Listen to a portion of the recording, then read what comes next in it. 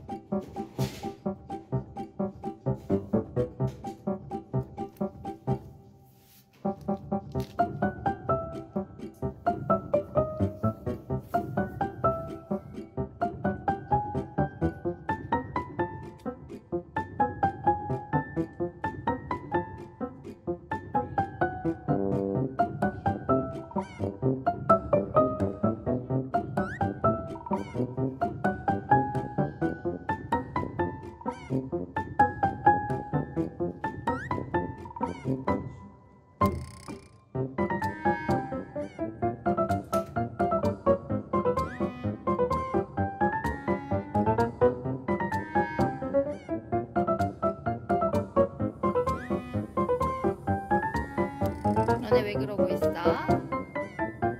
응? 왜 그러고 있어? 응? 레나?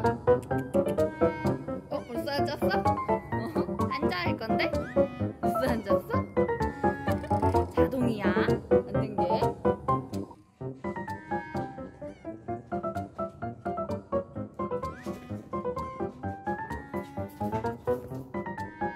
자, 기다려. 아니 잠깐만 기다려. 손! 준 거야? 주고서 일어난 거 같은데. 네네. 엄마 봐봐. 엄마.